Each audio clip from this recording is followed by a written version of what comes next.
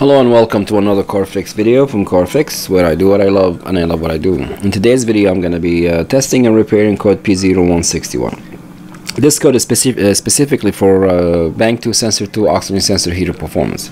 Now let's talk a little bit about the oxygen sensor itself. In order for it to work correctly and efficiently, it has to be really hot, especially on a cold engine. That's why it's equipped with an internal heater. The vehicle I'm working on is a 2005 Chevy Suburban with a 5.3 liter V8 engine.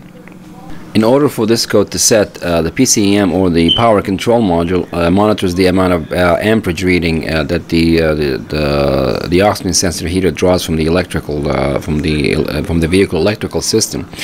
Based on that amperage reading, the PCM can actually calculate the amount of resistance inside the heater. So what I need to do, I need to look up the amperage reading for all the oxygen sensor heaters. Since this vehicle is equipped with 4, 2 upstream and 2 downstream. Now, as you can see over here, the engine is run at 632 RPM. The engine coolant temperature, or the engine temperature, is 126. Now, the top 3 are bank 1 sensor 1, bank 1 sensor 2, and bank 2 sensor 1. The one on the center row right here on the left, that's bank 2 sensor 2. And it reads 0, so I have no amperage reading whatsoever. Now I know the PCM is actually activating the heater, but there is no amperage reading. Now the issue could be inside or outside the oxygen sensor. Inside, as you know, the heater circuit inside the oxygen sensor is open, or outside as open fuse, or bad wiring, or bad PCM. So the next step will be physically to check the power feed from the fuse box and the low side or the ground side feed from the PCM. Bank 2 sensor 2 oxygen sensor is located on the right side of the engine. But before I do any testing, I need to check the condition of the the wiring harness on both sides, the engine harness side and the sensor side.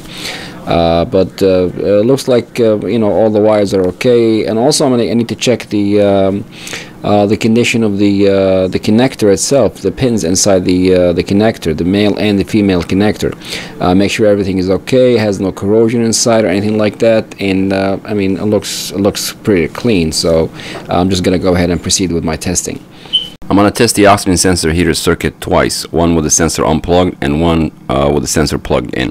First I'm going to start with the sensor unplugged, and I'm going to test the power from the fuse box all the way down to the oxygen sensor on the engine harness side.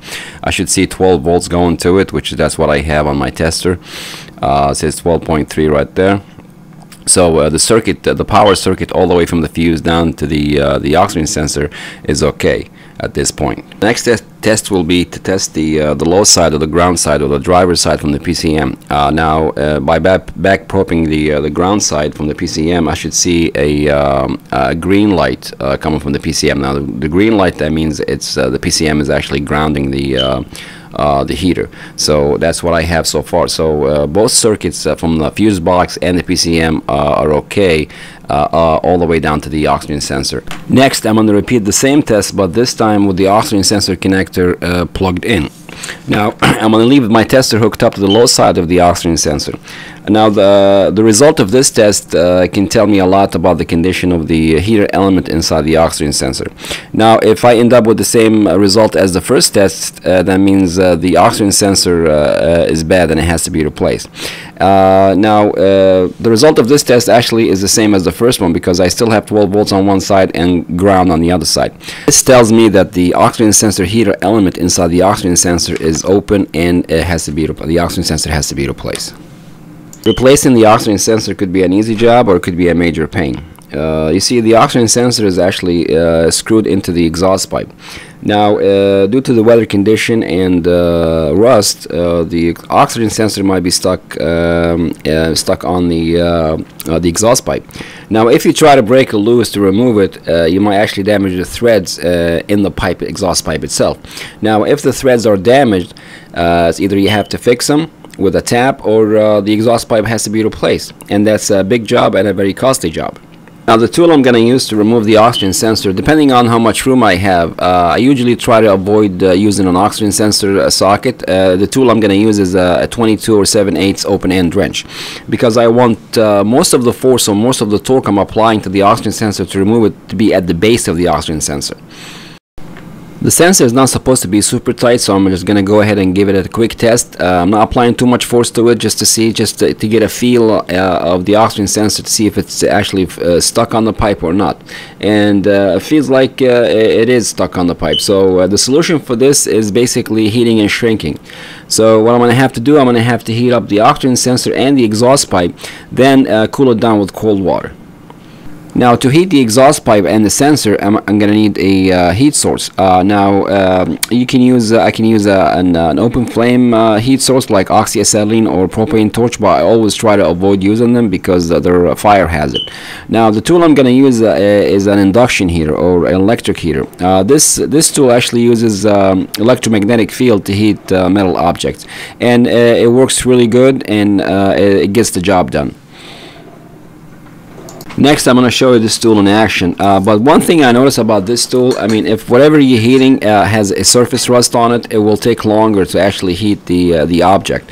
So when you use this tool, you got to make sure whatever you're heating has no surface rust on it. As you can see over here, I mean, the light is off and the oxygen sensor is actually glowing red. That means it's really hot. No open flames, no fire hazard. I mean, this tool works pretty good. The next thing I'm going to do, I'm going to remove my heater and cool the oxygen sensor and the exhaust pipe with cold water. The process of heating and shrinking, known as heat treating, but heat treating is different because you have different specification for heating and shrinking. But in this case, heating and shrinking basically is supposed to make the metal stronger. But since rust is actually decaying metal, it will expand the rust, and then when you shrink it, it will shrink so rapidly, basically it will crack. So when it cracks, it becomes weaker, and the oxygen sensor will become unstuck.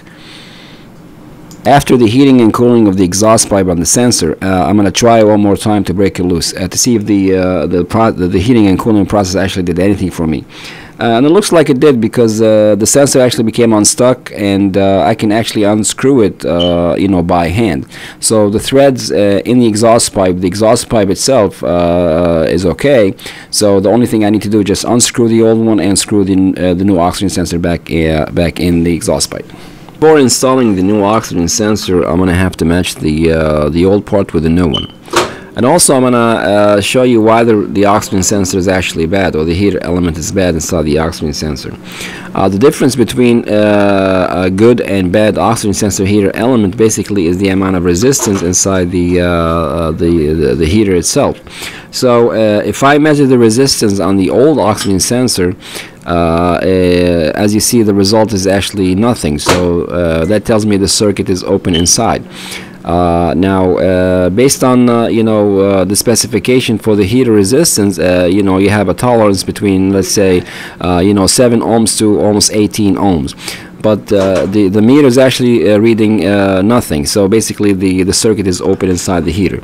This is not the same case with the new one. The new one, when I measure the resistance inside the new oxygen sensor heater, the reading is actually 7.2 to 7.8. That means the resistance reading inside the new oxygen sensor heater element is actually within specifications. And that's the difference between a good and a bad oxygen sensor heater element. The new oxygen sensor should come with a small tube of high temperature anti-seize. Now, this stuff should only be applied to the threads of the oxygen sensor. If I got the stuff on the tip of the oxygen sensor, it will contaminate the sensor and it will not function correctly. And also, if I drop the sensor for any reason, it will get damaged on impact, and I will have to get another one. Installing the new oxygen sensor into the exhaust pipe is a very simple and easy job. It's very important to pay attention to the wires of the sensor because they're supposed to twist with the sensor as I'm installing it into the exhaust pipe. Now, I've seen a lot of people who install the oxygen sensor not paying attention to the wires, and the wires are twisted so bad that the sensor has to be replaced one more time. Like I mentioned before, the oxygen sensor is not supposed to be super tight on the exhaust pipe, just tight enough not to cause an exhaust leak. I would say about 25 to 35 foot-pound of torque. Final step of installing the oxygen sensor is to plug in the oxygen sensor into the main engine harness.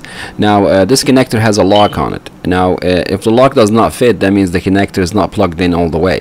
So I have to make sure that the connector is all the way plugged in and the lock is installed.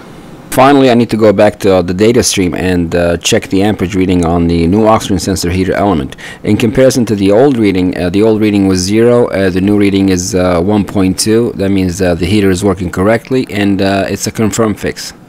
At the end of this video, thanks for watching. Please like, share, and subscribe. And if you have any questions, any suggestions, please let me know in the comment section, and thanks for watching.